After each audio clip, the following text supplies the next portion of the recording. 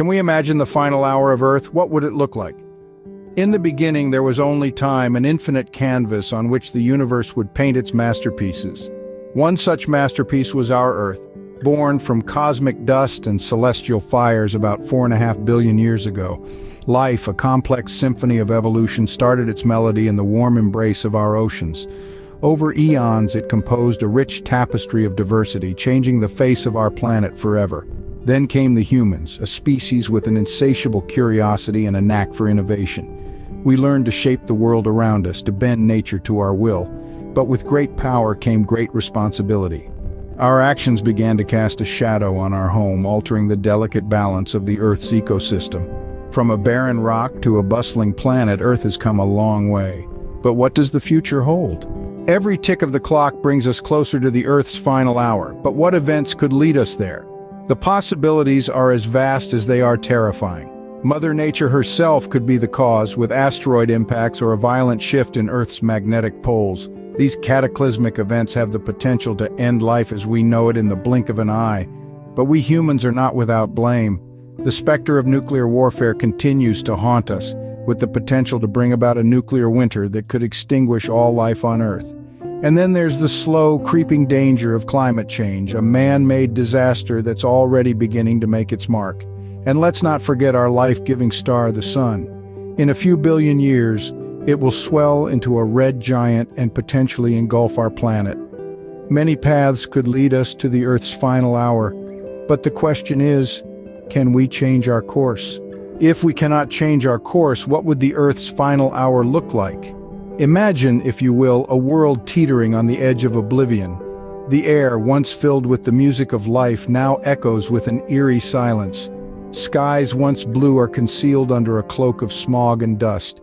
Forests transformed into barren lands, oceans into acid baths.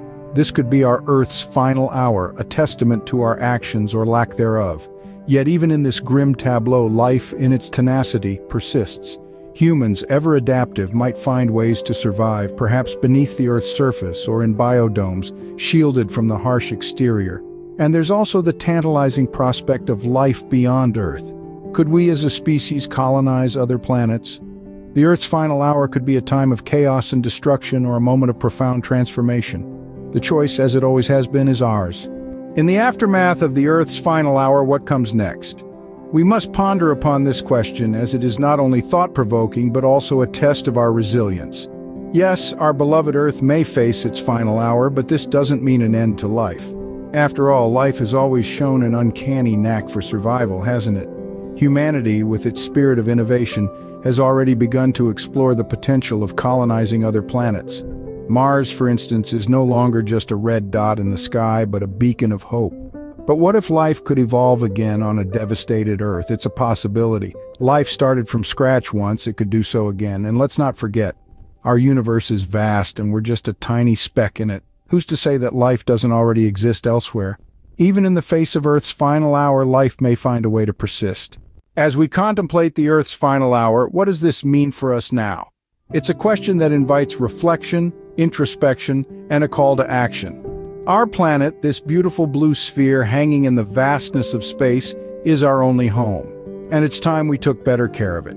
The importance of protecting our planet, of mitigating the impact of destructive human activities, has never been more critical. Our actions today, the choices we make, they're not just about us. They're about the legacy we leave behind, the world we want to hand over to the generations that follow. Think about your own impact on the Earth. What can you do to make a difference?